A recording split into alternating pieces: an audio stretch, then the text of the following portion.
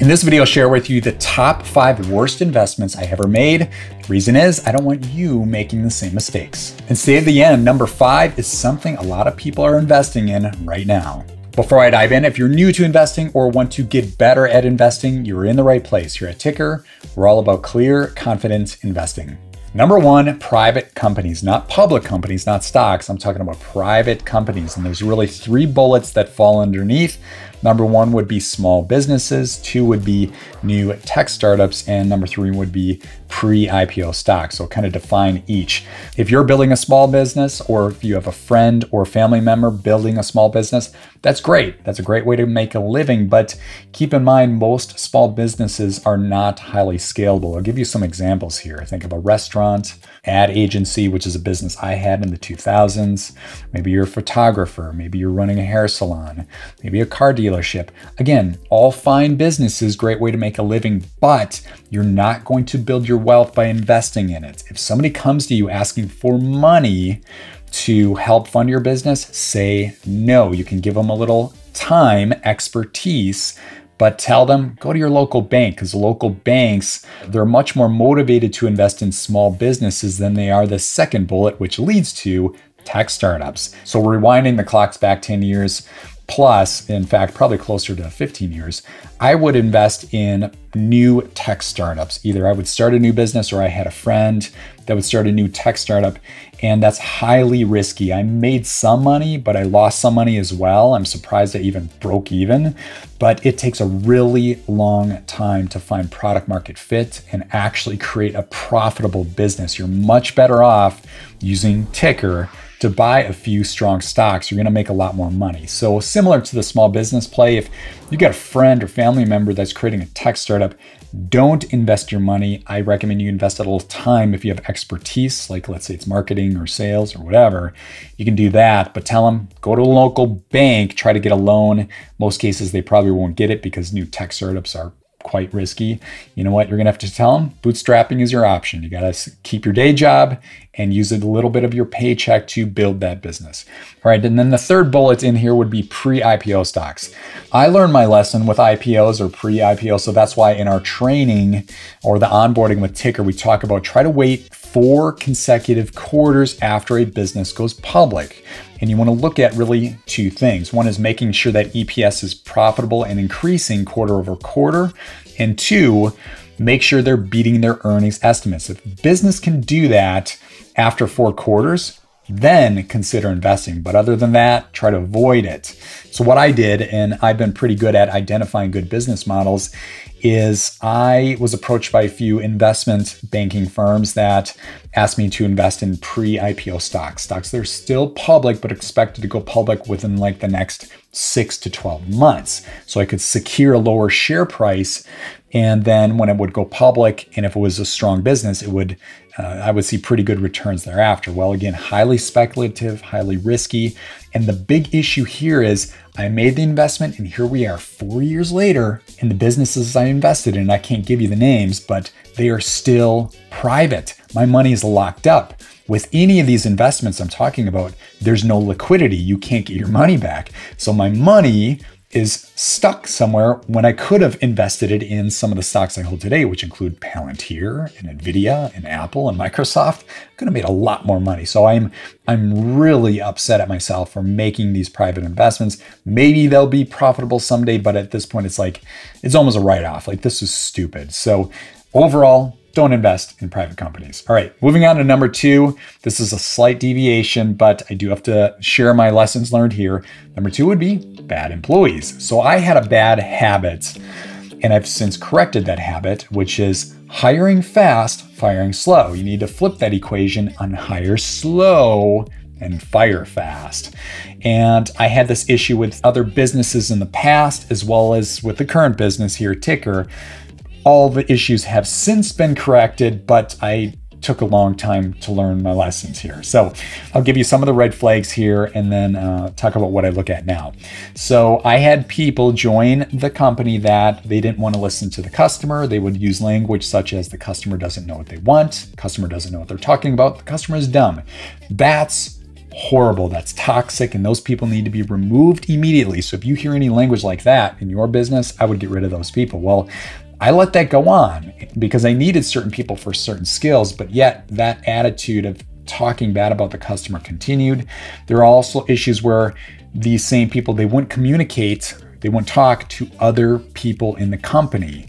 Communication is the biggest breakdown in business as well as marriages. Communication is key. So you got to communicate. When you don't have people communicating, that's a problem. Another issue here in line with that is going silent, not talking to even me over, we're talking not just a few days, but over a week, and then coming back and saying, oh, I was busy. So you can't send a text or a message on Slack saying you're going to be back in a few days. Like, there was none of that. It was absolutely horrible. And then similar situation, I've had people, they're hired for a specific skill in the business, but then because they feel like they're smart with that skill, they can apply their knowledge to other areas where they have no experience. That's a problem. I like to use an analogy. Let's say you're the GM of a football team and you hire a wide receiver, and all of a sudden that wide receiver shows up and now wants to be the quarterback. They also want to be the fullback. They want to be the center. They also want to serve on special teams. That's stupid. In most cases, most NFL football players, they're going to focus on their single role and not going to try to jump to other roles. Well, I've had people that try to do that. When you're a real professional, you focus on what you're good at and you lean into it. So those red flags I can spot from a mile away now. And then the last thing is, and this is another sports related analogy, and this is how I hire people, is I'll ask the question, give me your definition of court awareness or field awareness. And if you're an athlete or if you enjoy watching sports, you know what that means.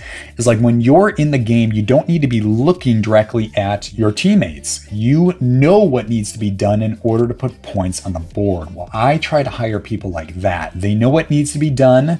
They communicate with each other, but they don't need to be going to people asking, how can I help you? Are you facing any problems? They should already know, and then go make heads up plays. I use that phrase all the time. I'll tell my guys, and usually my guys are very, very skilled in this, is they're already making heads up plays. I don't have to tell them what to do. That's a team member you want. And that's why at Tykr, long story short, we hire very slow. And if I see any red flags, I fire very fast. I don't give any second chances. One mistake, you're gone. And that usually I see the red flags now, but I'm looking for those team players. So in your business, if you're building a business, your own business, or if you work for a company and you're in the hiring process, please learn from my mistakes. Try to hire slow, fire fast. And my advice is try to look for those people that have field awareness or court awareness. They know what needs to be done to put points on the board. All right, moving on to number 3, which is whole life insurance.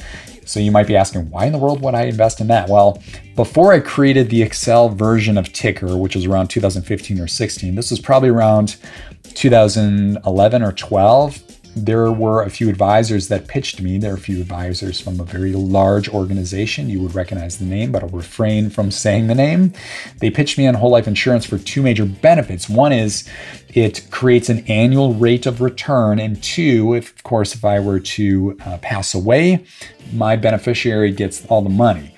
And it doesn't matter. There's no timeline there. It's the entire life. Well, I created the Excel version of Tykr, started generating returns between 15 and 50% per year.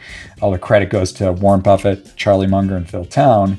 But because of that, I started raising questions to these advisors, asking them, so what kind of returns am I getting with this whole life insurance product?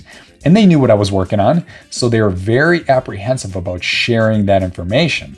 And I kept prying and kept prying. And finally, it was like pulling teeth. They showed me the statements, quarter over quarter and year over year, what kind of returns I'm getting. And it was like 6% per year, which is awful. The S&P 500 is like 8%. I'm like, guys, this is not even keeping up with the S&P 500. What are we doing here? So they didn't like that. And then the straw that broke the camel's back really leads to number 4, which is weak index funds. These same guys put me in some funds, and you'll know where I'm going on this. There are certain advisors that are given pretty much orders to push a certain product, whether it's a mutual fund, index fund, maybe an insurance product, and then they're paid a commission or a bonus based on that. Well, these guys were pushing some product that was constructed by their organization. They weren't being fiduciaries to work in my best interest. So it was all in their favor, not mine. And I start looking at the returns of those products. Again, I had to pry that information out of their hands and see the same thing. It's not even keeping up with the S&P 500. And I was like, that's it. I'm done. I'm managing my own investments. I've created this Excel sheets and I'm going to move forward with this. And they hated that response, but we've since parted ways and never talked since. And we know how this story worked out. Tykr, went live in 2020, 4 years old. We've got over 10,000 customers, blah, blah, blah. I won't bore you to death on the story, but the tool works. It helps a lot of people. And if you go to the back testing feature in Tykr, you can see our returns. I mean, nothing really compares to it. So I highly recommend, do not put your money in whole life insurance or weak index funds. If you want life insurance, I would go term life, not whole life. Term life is significantly less expensive and it's set up over a certain term. You can go like 20 years, 25 years, whatever you want. Anyway, all right, moving on to the last point. This is point number 5. This is where a lot of people are investing right now, which is crypto. So here's my story with crypto. Right now, I do not invest in crypto.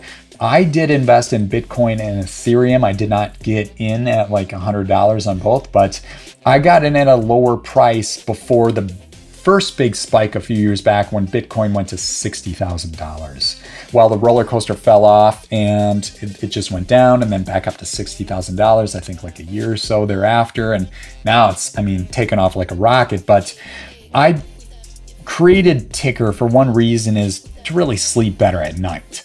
Because I know with high probability, high certainty, 99.9% certainty, the businesses I invest in are going to make me money over the long term. It's just, I love that about the tool. So I sleep better at night. Well, with crypto, do I sleep better at night? The answer is no. And I'm talking to a lot of people right now. They're asking me, should I sell? Should I get out?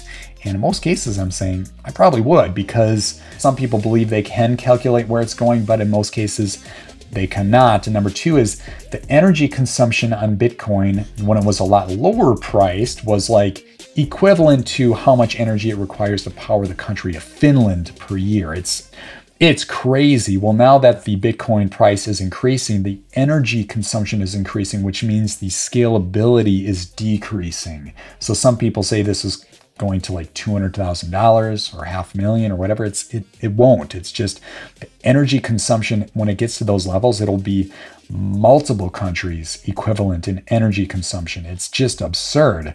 So I would be extremely careful if you've made a profit. This is not financial advice, but I would say, hey, what else could I invest in that's more certain and will help me sleep better at night? So just my 2 cents on crypto. If you made some money, awesome, good for you.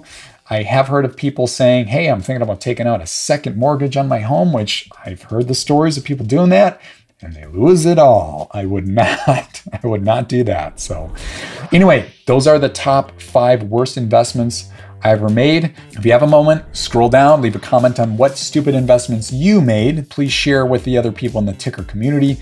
We try to learn from each other. If you like this video, hit that like button. If you're gonna see more videos like it, please hit that subscribe button. And if you're interested in buying and selling stocks with confidence, I invite you to join Tykr for free. We'll see you in the next video. Bye for now.